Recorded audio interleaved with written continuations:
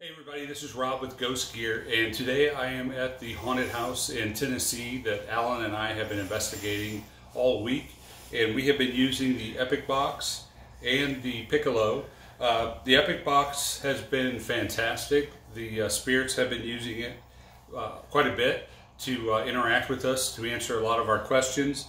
And for those that don't know, the EPOCH box is a response device, so it has a yes and no light. You turn it on and ask questions, and it basically reads the environment.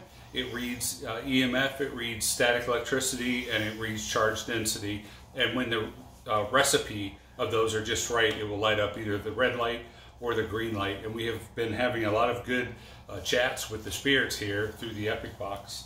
The other device that I'm using is the PICCOLO. This is the EMF music box. It's a 3-axis EMF detection device that will play music.